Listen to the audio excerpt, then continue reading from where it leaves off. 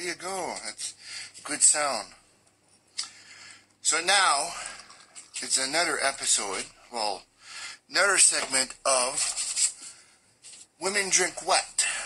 So tonight, we have Beer Me Canada. So she joined, waiting for beer, and here we go. Also, how are you? Video. She wanted to know what we were doing. I'm good. That's good. How's the weather in Vancouver? It's a nice sunny day today. Nice. Here was sunny. Was around 29 Celsius. Oh, okay. We're not that high. We're like maybe 22, 27 maybe. Yeah, it's not that high. Question for you first, though. Yeah. How is the winter over there? The winters? Correct. Not bad at all. I grew up in Alaska, so winters here are mellow compared to up there. So here, last winter, we had roughly about 7 feet of snow. Yeah, I definitely don't miss the snow. Not at all. No. Yeah, 7 feet of snow, and the lowest it went to was like minus 33 Celsius. Okay, the coldest winter I've had is minus 50 below, so that would be whatever, I think, yeah. Holy crap. Yeah, so I definitely don't miss the winters.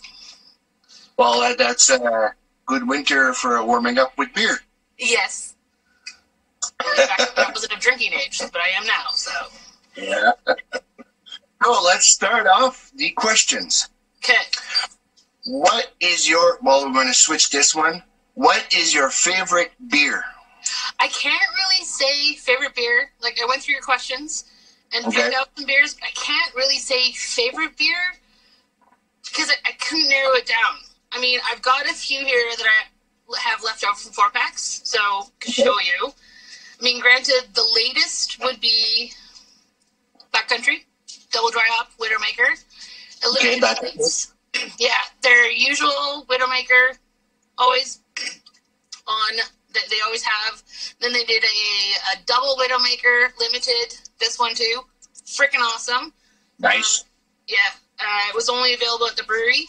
I mean, they do awesome ones. Like, they also did a tart key lime ale. Really good. Oh. And then around the same time that the double dry hop Widowmaker came out, they have a raspberry smoothie sour. Raspberry smoothie. That sounds good. Yes, it's got vanilla and fresh raspberries in it. Really good. Or like the one that just came out, what's today, the 27th?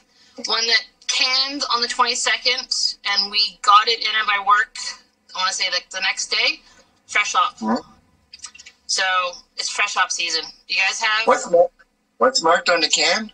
So it's a fresh hop IPA. Fresh hop, okay. From Powell Street. Really good. Nice. Yeah. Or another one. I mean, I gotta also go with Strathcona Brewing. Freaking awesome. This is the third release of their anniversary beer. Headbanger. Mm-hmm. It's a triple IPA. Nice. So, yeah, 10.4%. Really good. Yeah. I like strong beers. I know, which is why I had a hard time trying to narrow it down to my favorite one. I mean, with working in a liquor store, I kind of just go for whatever new beers come in because I see it as homework. So I gotta try it. It's, you know, product knowledge. I gotta let the customers know what's good. Oh yeah, that's for sure. Oh, actually, this is another one too. Blood Brothers Brewing, you know them. Blood Brother, yeah, I've heard it. So Steel and Oak did a collab with them. Sleepwalkers, it's a cold brew coffee stout. Really good too. We got it over here. I'm not sure if you guys will get it over there with Blood Brothers, but it's because they came out here, did the collab with them. Really good too. Nice fresh coffee. Yeah. Coffee, but the last one I've had of that was, I can't remember the company, but it was a coffee stout, and it was good. It's a different taste. It's a different taste. If you like coffee, then you'll like your coffee beers. I mean, it's not for everybody. No. No, don't get me wrong. I like coffee, but I like beer. But it was good, but it's not something that get drunk on it. No. Also, this one's only 4.3%, so it's not strong, but it's definitely full of coffee flavor and so incredible. Yeah, really good. Yeah, that's what I would drink it for, just the taste. And okay, that's good. Yeah. Then move on to another beer. Yes. One of the beers you have there. Yeah. Name one that's close to you. Where I am, I work in Vancouver, but I live in White Rock. The closest wise, can't really say that any of these are really close to me because Backcountry Brewing's out in Squamish, which is a good 2-hour drive if traffic is good. Okay. If anything, just because I work in Vancouver and I'm there 5 days a week, I definitely would say Strathcona or Powell. Both walking distance from each other. They're both in East Van. Both have tasting rooms, so I doubt that Headbanger would still be on tap, but they definitely have the Fresh Hop beer available. But I mean, also, I got all these from my work, so it's kind of, yeah. What's the best beer you had? Oh, best beer. I can't say overall best beer, but probably the best beer that I've had this week, just from what I've had for my after work beers, is definitely Living in a Van down by a river.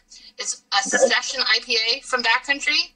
I mean, granted, it's only 4.5%, but so tasty. So good. Yeah. Nice. No, yeah, it's very good. What's the ABV on that one? The thing is that they don't say that on their cans. Oh, no. Well, the IBU, 25. And the percentage is 4.5%. Oh, that's not bad. No, but, I mean, granted, some people would say that it's not strong enough, but it's so full of flavor for a session IPA. So good. Yeah. No, yeah. Backcountry Brewing knows what they're doing. Yeah. What's your favorite brewery you visited so far? That was another hard one to kind of narrow down. I don't live near any ones, like where I live, there aren't any really that are walking distance. So if I get a chance, days off, if I have a friend that drives, because I don't drive, definitely go out to Fieldhouse. The beers they do are awesome. Their taste room is awesome. That and dog friendly, so I can bring the dog. Other than that, also Backcountry out in Squamish, awesome to go to. Their taste room, the selection they have, and a lot of times they'll have guest taps. But yeah, I can't really narrow down to my favorite one. I mean, it all depends on the weather, and then also if animals are like allowed on the patio and stuff. But we know a lot of really good breweries out here, so. Well, I guess I'm going to have to take a trip to NB Liquor and try to find some beer from BC. Yes. I mean, I don't know which ones make it out there. I know I send some beer to a couple of people out there, so. But yeah, it will be worth it if you can find any. Definitely Backcountry, Strathcona, Steel and Oak. No, they're all really good. Yeah. Well, it's like I was talking to the other one from California yesterday. She was drinking 12 Monkeys. Okay. Out of Ohio, I think she said. Give me a second. And I went through the cans I reviewed, and I have Flying Monkeys. Ah. I was like, what the hell? I was like, I already reviewed it, and I was like, holy crap. That is the one brewery I haven't had yet. So I'm pretty sure. No, it was a pretty good. There, it's 4.1 and the raspberry lager. Okay. It was a different taste. It was good. I like raspberries, and it was a good taste. See, that's the one thing with the raspberry smoothie from Backcountry. I'm not a big fan of raspberries, but I think that just comes down to if a beer, if it doesn't taste like if it's not fresh raspberry, then it's not good.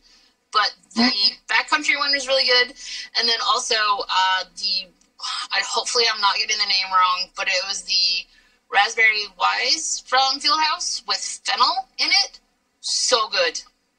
just nice fresh raspberry. And so those two beers with the raspberry are definitely switching my opinion over to that raspberry beers are tasty. But yeah. Like I said, I'm gonna have to go take a trip to India Liquor and beer. Because I'll be this winter. I'll be going doing another segment, international. Okay. I'll be picking out 17 beers that's from around the world, and we'll be reviewing them either on Instagram or Facebook. Okay. Whereas, it's gonna take part probably mid-November till probably February or March. Oh, that's really, it's going to be some hard work. Some hard work, but very tasty beers. Oh. Yep. What is one beer that you have there that you would recommend to people? I definitely would recommend them all. I mean, same thing with at work, just because I consider this homework. So I try anything and everything possible that we get in at my work. And so drinking all the different styles. I mean, I have learned that, granted, I'm not a big lager or Pilsner fan anymore. Okay. Maybe it's just because they're a little too boring for my palate now. But, I mean, I've gotten to know customers that when they're looking for stuff, I always ask, if they're looking for an IPA, hazy IPA, if they're looking for a sour. One cool one, though, is this guy. It's fairly new, I guess this brewery it's Lifted, but it's a super lemon hazy IPA. Right. The interesting thing is that it's got the terpenes from pot in it. So it's actually named after a pot strain. Uh-huh. So it's an interesting one that's making the rounds. It's very tasty. You can get it at quite a few liquor stores. Don't have it at my work, but definitely backcountry. The Session IPA, living in a van down by the river. Really good one. That and also Powell Street, just because fresh hop season started, and they're the first ones to put out a fresh hop beer so far. Wow. So it's a good one to start off with, which I have to have another one because the one I had the other night, I was drinking it and eating barbecue chips, and I swear I was getting cucumber flavor, so I've got to try it without any potato chips. Yeah. I kept, I was just I got to try and make sure that it wasn't, messing with my taste buds. But. That's pretty cool. Barbecue chip, oh boy. Oh, yeah. Where can we find you on the internet? I pretty much, just for my beer, I only have my Beer Me Canada, so my Instagram. I have a Facebook page, but it's pretty much just the same. My posts are just posted to there. Right. Other than that, I also do the social media for my work, and I work at Brewery Creek. It's all there's an Instagram page, Brewery Creek, and that's about it so far. I mean, I'm working on other stuff, but I've got my adulting to do, so I can't do all craft beer all the time. No. Wish you were? I wish I could do craft beer all the time, but yeah. Sometimes you got to do other stuff. Yes. What's your future plans for Beer Me Canada? Honestly, I am just kind of letting it unfold as the way it's going. I started it off almost 5 years ago. The previous liquor store I worked at, the previous owners didn't want to do social media, and I didn't understand why they didn't want to do an Instagram page. Mm-hmm. So I started my beer page to kind of showcase the beers that we were getting in at work. And then new owners took over and they did social media, but I kept my page going. And I kind of, it's like me to show what my homework is, because the beers I have after work, the beers I have on my days off are my homework. It's like product knowledge. I gotta be able to know, I gotta be able to talk to customers about what beers they might like. So. Oh yeah. Yeah, so I mean, I'm happy with how it's going. I'm not gonna try and push it any further than it needs to be right now, and I'm just gonna let it kind of unfold as it's going, and have fun drinking beers as I do. So. Well, it's homework. Yes, it's the best kind of homework so far. Well, yeah, because you don't want a customer going in and say, yeah, I want this kind of beer. And you say, like, I don't know, maybe it's that, maybe it's this. At least you know what the product is. Yeah, yeah. Like me, when I sold cell phones, it was the same way.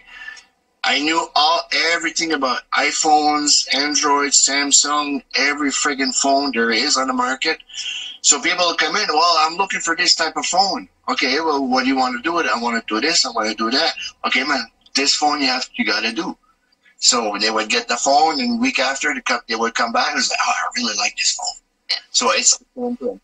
Well, also, the one thing I find myself doing is, like, I don't just recommend beer to people because I know a lot of the people at the breweries, the one, like, just working in the industry, working in a liquor store for the past 5 years now, meeting a lot of awesome people that also work in the industry, and then learning the backstory about how a beer came about. So then when a customer asks for something, I don't just give them the beer. Sometimes I just ramble on about how the beer came about and all the backstories and stuff, which they find interesting too. But yeah, I talk too much about craft beer sometimes. I can give you a backstory. You know what the oldest recipe in the world is for beer? Well, granted, I should, because I was just reading a book. It's the history of the world in 4 glasses. So it's like beer's the first section. But it was almost 4 months ago that I read it. But yeah, there's a whole section in there about the first beers and the first names and stuff. But yeah, couldn't remember. The oldest recipe they found in the world is 3,900 years old. Yeah, I'm not surprised. It's from the ancient Sumerians. Yes. Okay. Yeah. That was the book. Yeah. Because I'm covering that through Beer Historia, another thing I'm doing, and I was like, holy crap! Beer is just not beer; it has history. Oh yeah. It's like out of the coast of Australia. Oh yeah, the shipwreck. Yeah, the shipwreck, the oldest beer that they did, it's 225 years old. Yeah. It's called Preservation Ale. Yeah. I keep telling that to people around. I was like, that's the oldest beer. Well, yeah, because when they cultivated the yeast, and they replicated it, and they took the recipe from that era, and there you go. They made the beer. Oh, yeah. Somebody that I follow on my beer Instagram, he had a bottle of it, and he was talking about it too. Yeah. Crazy expensive, I'm sure, but also probably worth it. Well, yeah. Save it for a special occasion to drink it. Yeah, and like the other beer and Brewmeister, that they made the strongest beer in the world, 67.5%. Holy shit! At that point, it's stronger than vodka, stronger than almost like moonshine. Yeah. It's. I would like to taste it. Just to taste it. Yeah, not the whole bottle, because the whole bottle ranges between $80 to $100. Oh no, yeah, just to taste would be good. Oh yeah, just to taste it. Yeah. Expensive beer. Oh yeah.